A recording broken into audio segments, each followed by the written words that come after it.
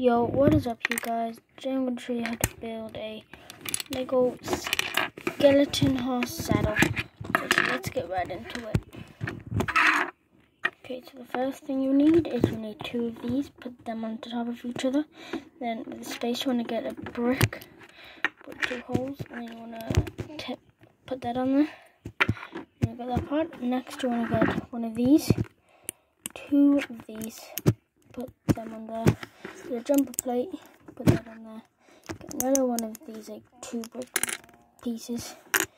But this time you can stick it onto there, like that, and then you just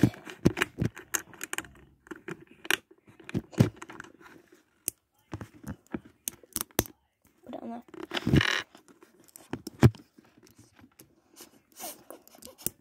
You want to put it on there. You want to put that there.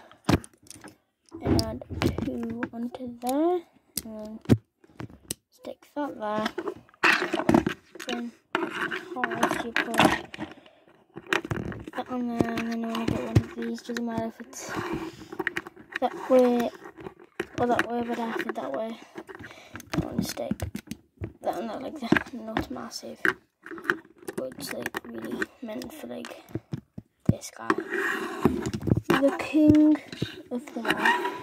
So that is it, and yeah, hope you enjoyed this how to build. See you in the next one. Bye bye.